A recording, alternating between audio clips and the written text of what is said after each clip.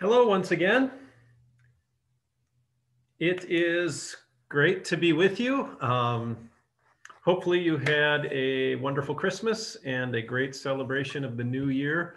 If you're following this at all in sequence here at church for our congregation, if you're watching this a few months later, that greeting may not make much sense, but we just had Christmas and New Year's here. So this is our first Bible study after a couple of weeks off. We're going to pick up at Matthew chapter 4 today. Let's begin with prayer, and then we'll get into our study today. We pray. Dear Lord God, thank you for the blessings that you give us, for the opportunity once again to be in your word. Send us your Holy Spirit so that we may grow in our understanding of you, of your word, of your will for us in our lives. We ask for all these blessings in Jesus' name. Amen. Okay, so grab your Bible or just follow along. I've got the passages for you here. We're going to begin, though, with a little bit of review. I need to get our PowerPoint pulled up here, and then we will be ready to go. All right. So Matthew, the Word of God is fulfilled, is our theme that we have been following. And let's look at a little bit of review from last time. And don't feel bad if you didn't read or watch our previous ones or don't have Matthew 3 fresh in your mind. But just a little bit of review so we can kind of get the wheels turning again on what Matthew's all about. So last time was a lot about John the Baptist. So what was the main message that John the Baptist proclaimed? Was it A, repent? Was it B, reflect? Was it C, relax? Or was it D, rejoice? Got a little bit of a theme there, don't we? Repent, reflect, relax, rejoice. John the Baptist said what? Primarily, it was repent. Maybe you could say there's a reason to rejoice because the Savior is coming. But yeah, his was a baptism of repentance for the forgiveness of sins. We heard a little bit about John's clothing and his diet. His clothing was made of camel's hair, and he had a leather belt around his waist. He ate locusts and wild honey. Does that imply that he was A, crazy man, B, a manly man? Eating those bugs? Only a manly man would do that. Was he a common man? Was he a wealthy man? The answer there would be yes, that he was a common man, or maybe a man who lived off the land. These would have been staples of his diet and what he wore for somebody in his position. So yeah, not that he was crazy or a wild man, but probably was a common man with a very special message. And who appeared at Jesus' baptism? John the Baptist baptizes Jesus. There were some special guests who appeared. Were they A, the Pharisees and Sadducees? Was it B, Peter and Andrew? Was it C, the devil and his angels? Or was it D, God the Father and God the Holy Spirit? The answer there is,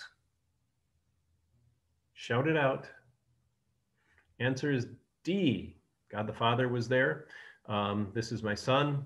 With him I am well pleased. The Holy Spirit in the form of the dove. Last one, Jesus said that he needed to be baptized by John. Remember, John said, I don't know about this. I need to be baptized by you, not you by me. Jesus said, we need to do this. Why? A, to fulfill all righteousness.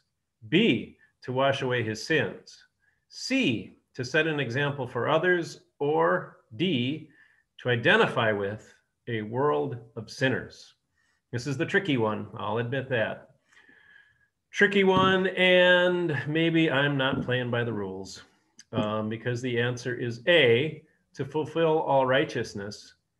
But I would say part of that Jesus being baptized was, part of fulfilling all righteousness was to set an example for others.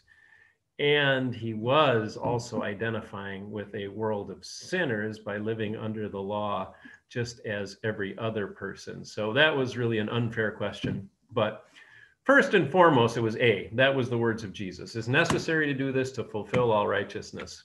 But I think in point A, I think C and D are a factor of that as well. All right, trick question. Not fair, not fair. But let's get into today's lesson. Matthew chapter 4, verses 1 through 11 is where we are picking up today. Like I said, grab your Bible or just follow along.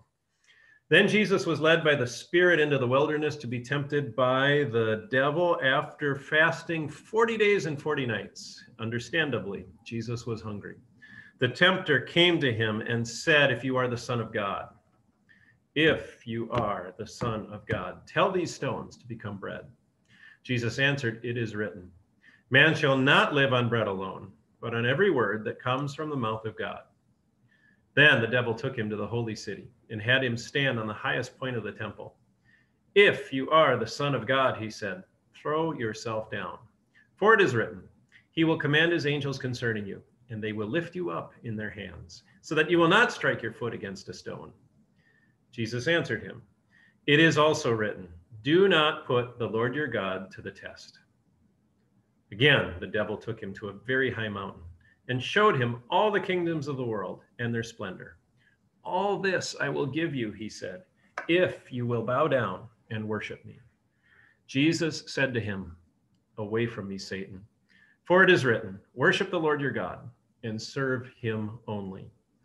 Then the devil left him, and angels came and attended him.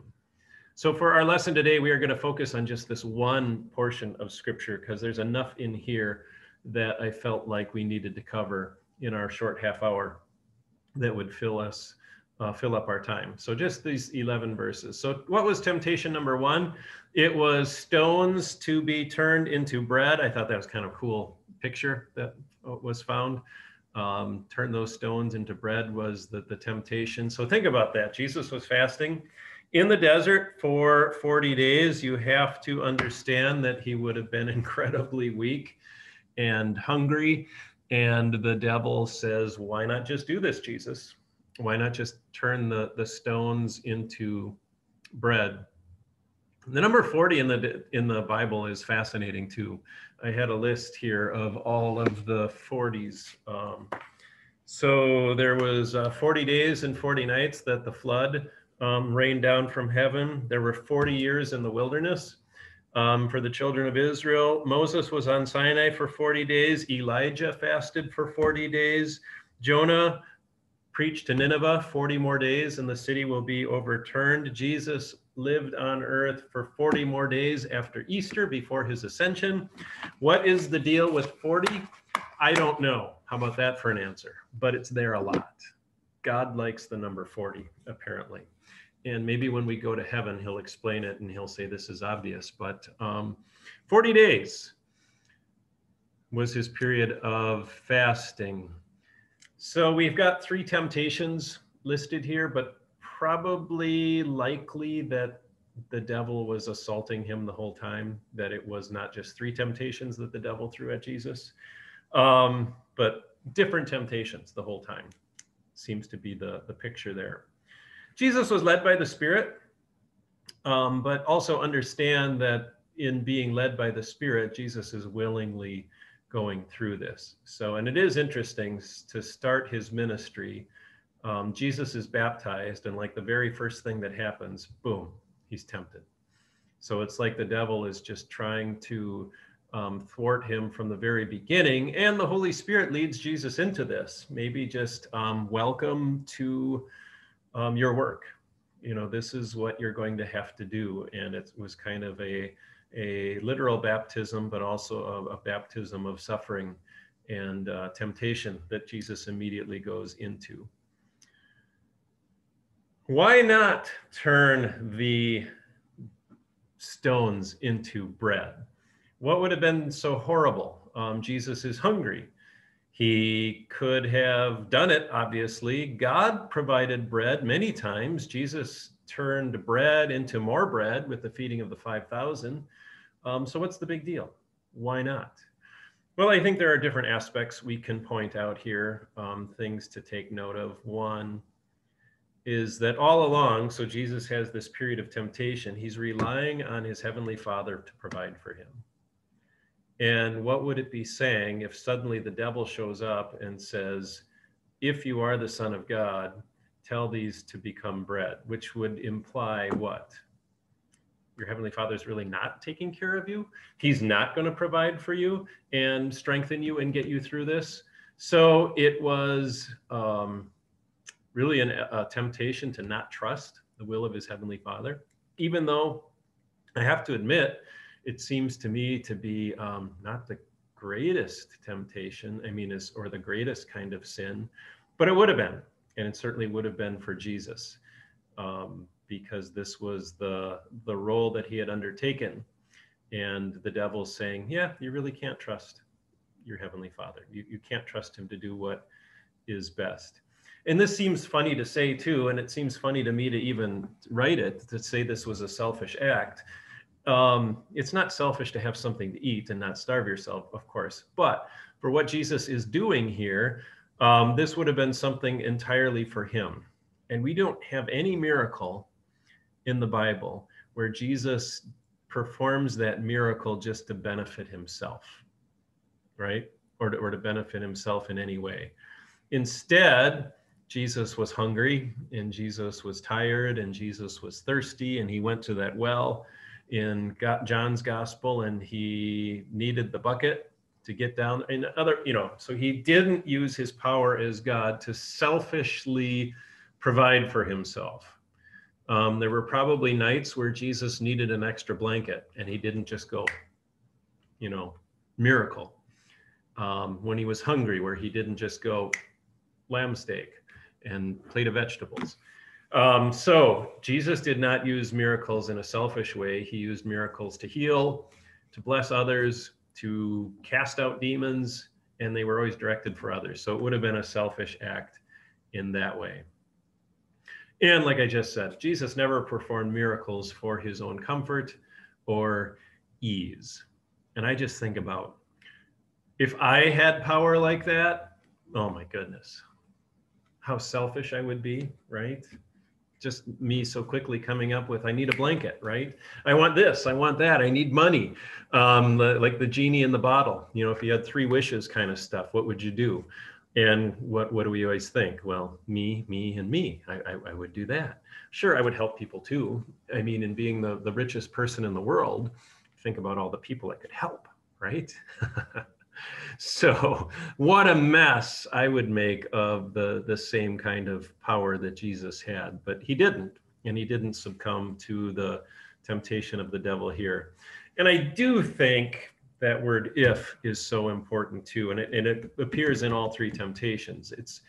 It's not like the devil is saying, you are the Son of God, you can do this. I do think that's important, but he's saying if.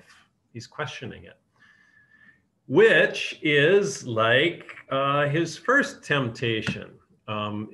If God is really loving, can you trust him to provide for you and to do what's best? If you really are the Son of God, prove it. And Jesus was going to prove that he was the Son of God, not by flexing his muscles and creating instant bread. He's going to prove that he's the Son of God by defeating the devil with his death on the cross. That's why he was there, to overcome the devil and not to fill his belly, empty as it was. What else do we have there? Let me catch up on my sheet here. The devil's temptation of Jesus. About the temptation itself. The first temptation in the Bible involved food in a land of plenty. I came across this in a commentary today. I never thought about this. That's the great thing about reading other people's commentaries. So I just thought it was an interesting correlation. So the first temptation in the Bible involved food in a land of plenty. So Adam and Eve had everything. They had no food. They were not starving. They were not fasting. They didn't lack anything as far as food. And what did the devil use? This forbidden fruit, the fruit of the tree of the knowledge of good and evil. That's a mouthful right there, as we're talking about food. And the first temptation for Jesus, at least recorded here, was food, although it was entirely different. It was in a barren landscape, not filled with plenty. Adam and Eve had the Garden of Eden, excuse me. They had everything that was good and beautiful and wonderful, and they had as much food as they want. Here, Jesus is hungry and he's tired, and it's a desert, and there is no food. So which temptation was greater? Well, you would have to say that Jesus was much greater with his hunger and with the lack of food, which all shows us again that the second Adam was so much greater than the first. The first Adam, our first parent, was not born in sin, but he gave up his purity and his righteousness when the devil tempted him with that food in a land of plenty. Jesus, the second Adam, refused to eat even when he was starving, because he is the greater Adam. Our second Adam, as sometimes Jesus is referred to, or maybe our anti-Adam, in that everything that Adam messed up, Jesus fulfilled completely. Adam couldn't resist temptation. You and I can't resist temptation entirely. Hopefully we do at times, but Jesus did, and Jesus does. So he's everything Adam messed up, everything we messed up, Jesus keeps perfectly and completely for us, our perfect Savior. Our temptations, the devil still lies, just to be aware of that. Of course he does. That's what he is. He is a liar, and he is the father of lies, that the Bible says. So the devil still tells his lies, and for some reason, we still trust it. We still think that those lies. So if I just do this, it'll make me happy, and it doesn't matter if I'm disobeying God. If I just have more money, so I'll steal, or I'll cheat, or I'll lie. If I commit adultery and I have this relationship with this person, that'll make me happy. That'll fulfill me. That's what I need. Whatever it is. And we still listen to his lies, right? And we think these things are going to make us happy, or are going to make us enjoy life more, or are going to fulfill us. And if it's not according to God's word, it's just a lie. And he's so good at it. We face temptations. It's not a sin to be tempted. Otherwise, Jesus would be a sinner. He was tempted. He never gave in to temptation. So, and I was just thinking about this today. Maybe we think about temptations as evil things that we never encounter, or that maybe that a Christian shouldn't have, and we want them. So we go outside of ourselves. So we're going to steal, or we're going to commit adultery, or we're going to lie, or whatever it might be. And those are the temptations. And certainly they are, of course. That's a huge part of temptations. But I was just thinking about this too. Maybe for the believer, more common temptations for us, not that the others don't, like I said, they do, but maybe good health is a temptation. How? Well, what happens when you're strong and healthy?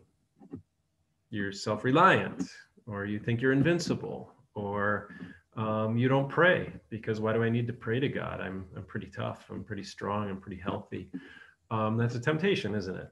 And it's a blessing. So what I guess I'm getting to here is sometimes we take things that are blessings and they become a temptation too. Not just things that are overtly sinful that are temptations. Sometimes they're things God has given us because he's gracious, but they become a temptation. Your talent becomes a temptation. How so? Well, you're so wonderfully talented, right? And then what do? Well, look at me. I'm pretty awesome. And we forget that we wouldn't have one single blessing or talent unless it was from the hand of our God, unless he graciously gave it, and it's undeserved. So yeah, our talent can become a temptation to sin against God, or success can be just an ego feeder, right? We feed our egos and we pat ourselves on the back, and man, I am really special and better than others. So yeah, I guess that's the point I'm trying to get to, that temptation isn't just bad stuff that comes to us from the outside, but it may be things that we already have that are actually good, but they can lead us astray because of what we do with them. All right, that was temptation number one. And yeah, bottom line there, the devil will use what he can, right? Whatever is the weakness, whatever he can exploit, he will certainly do so. Temptation number 2, throw yourself from the temple. I don't know if this is a picture of the ancient temple. It's a picture of an ancient building. How about that? and it seemed to work. But the historian Josephus tells us it was about 450 feet from the heights of the temple, which we don't see here, to the floor of the Kidron Valley. So outside the Temple Mount, it fell down drastically, and there was the Kidron Valley. And if you jumped from the heights of the temple to the floor of the valley, was about 450 feet. So what the devil is saying there to Jesus is throw yourself from the temple, and well, there was no chance that a normal person could survive that, right? But why would Jesus do such a thing? Well, the devil ups his game. He even quotes the Bible. Let's sneak back real quickly at that verse again. I should have included it there once again, maybe. But temptation number 2, the devil took him to the holy city and had him stand on the highest point of the temple. If you are the Son of God, there's that little word if again. Throw yourself down, for it is written, he will command his angels concerning you, and they will lift you up in their hands so that you will not strike your foot against a stone. Jesus answered him, it is also written, do not put the Lord your God to the test. So the devil says, throw yourself down, or don't you trust God? So the first temptation was like a mistrust of God. Don't you trust God to provide for you and give you what you need? The second one is like this false trust that God will protect you no matter what, even if you do something dangerous and obviously horrible, like jumping off the temple to your doom. But notice how the devil ups his game. Jesus quoted scripture, and the devil's like, well, I can do that too. I can quote scripture, and he quotes the Bible back to him. That's got to be good, right? We're all suckers for that. When somebody quotes the Bible, it must be the truth, but not at all. You can easily misquote the Bible as well. There's a good lesson for us there too. Make sure we understand what the message actually is. But so here's the problem. It really is devilish to take a general promise of God that he cares for us. That's the promise, right? The verse that the devil quoted, that God will send his angels to care for you. It's a general promise that in our lives, God at times will protect us and provide for us through the use of his angels. He does not say any place that we can't get hurt. We can't fall and break our leg. We couldn't harm ourselves. Of course we can. Christians still get in car accidents. Christians still have horrible things that happen to them physically, and they die. But at the same time, we also have the promise of God that in a general way, he cares for us and he provides for us. And what does the devil do? He takes that beautiful promise of God and twists it. He warps it, and he turns it into a threat. You better do this. God, you better do this. Jesus, you better trust God enough to jump off, or don't you trust God? Don't you trust the Bible? So that was temptation number 2. Throw yourself from the temple. Jesus, in his response, do not put the Lord your God to the test. He's referring to the account of the Israelites demanding water from God during their 40 years of wandering. They came to a place called Marah. There was no water. And rather than trusting that the Lord would provide for them, as he always did, think of the manna, think of the quail, how God provided for them. Instead, they get angry and they start whining and they demand God to provide water for them. And the Old Testament tells us that they tested God there at that place. So it wasn't God pleasing. It wasn't them asking, Lord, will you provide for us? It wasn't trusting them to provide. It was demanding or else. And Jesus refers to that. How does this apply to us? Let's talk a little bit about fatalism. And I think Christians can fall into this pretty quickly and easily, and even sometimes think that they're being really strong in faith when they think this way. But fatalism basically believes that everything is determined and that our choices do not matter. And maybe you've thought this yourself or said this yourself. When your time is up, it's up, right? And there's some truth there. Certainly, when God wants to take us home, he's going to take us home. But you understand how that can also get warped by us too. into us possibly cutting short our own time of grace that God has given to us by not caring for my body or not taking safety precautions in life. So I'm fatalistic about things, and I don't think that the choices that I make have any impact in my life. And of course they do. So that's why I want to take good care of my body, to the temple. I want to exercise. If I'm fatalistic, I would say, it doesn't matter, right? When your time is up, it's up. Doesn't matter if I exercise, doesn't matter what I eat or what I drink. God's going to take me no matter what. Again, there's an element of truth. And I can be perfectly fit, absolutely, and God takes me home. But I can also shorten the time of my life by being foolish with my choices and being fatalistic about things. That's not great faith, fatalism.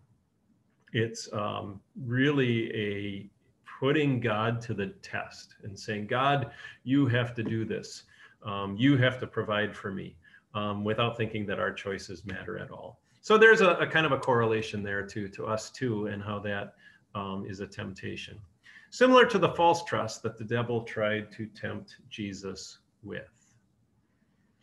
And temptation number 3 is to bow down and worship. So there we've got a picture of the devil. You've got the little horn there. So that's got to be him, scary looking dude.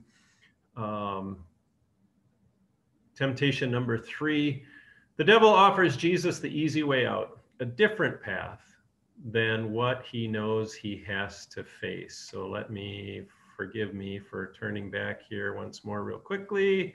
But temptation number 3, again, the devil took him to a very high mountain. And how that happened, we don't really know.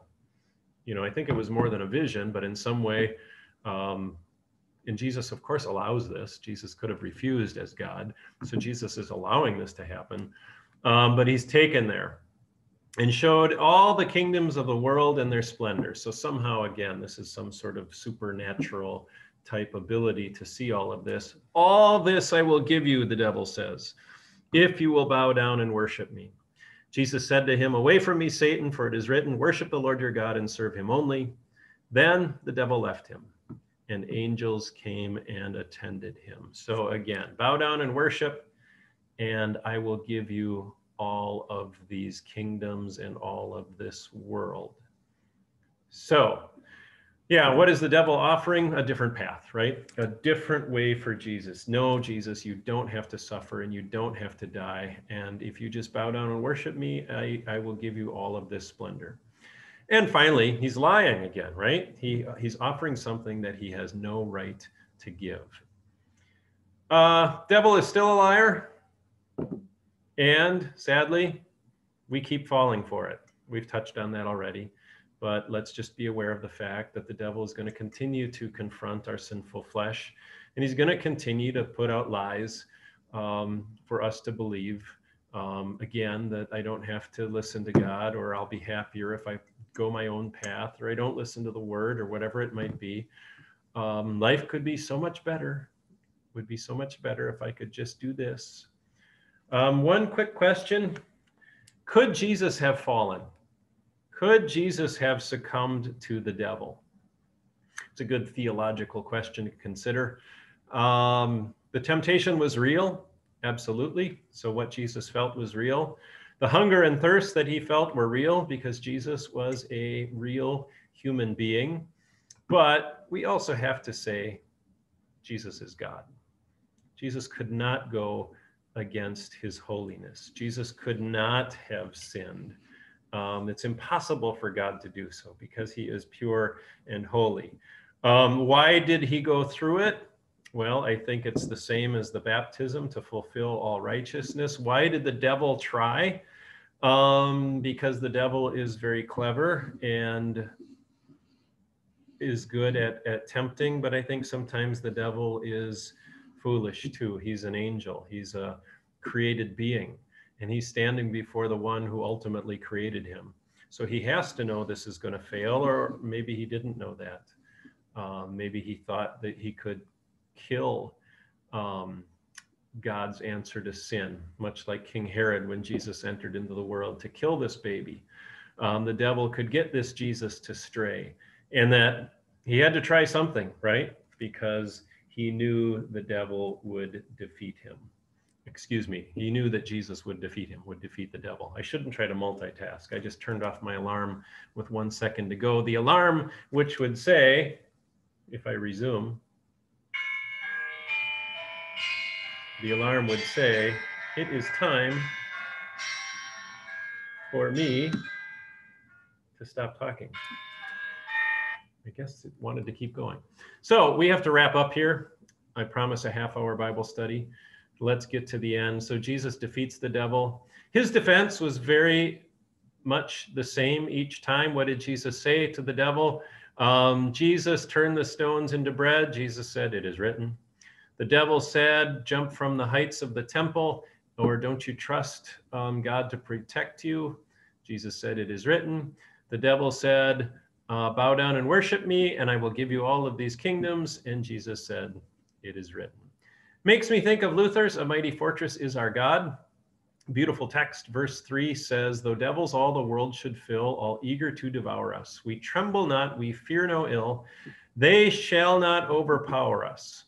This world's prince, the devil, he may still scowl fierce as he will. He can harm us none. He's judged. The deed is done. One little word can fell him. I've thought about this before.